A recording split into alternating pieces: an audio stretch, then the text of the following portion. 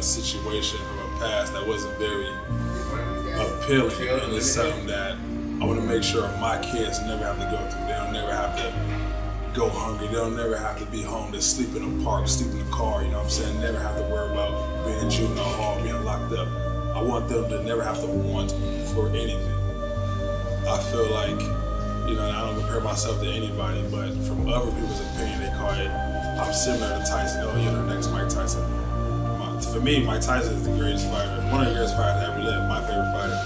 But, you know, I got that style. I'm not like sort of the new generation where everybody kind of plays safe. Like, you want to go get it? Let's go get it. You know what I'm saying? I bring that griminess to the ring, that aggression, and not a lot of people is really doing that nowadays. You know, the skill set plus on top of with the marketability and the personality, man. I believe I got the whole package, and I can definitely be the next American heavyweight champion of the world.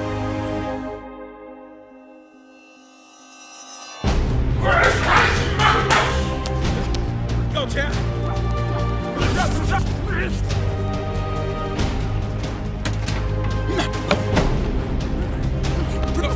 Heavyweight champ! Let's go, work!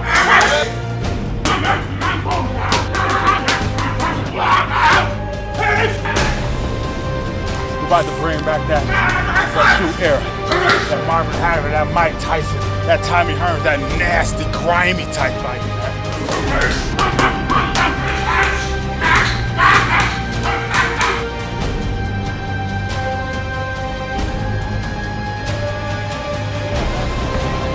Way he opens up. He's not doing enough, Wilson, is he? He's not that.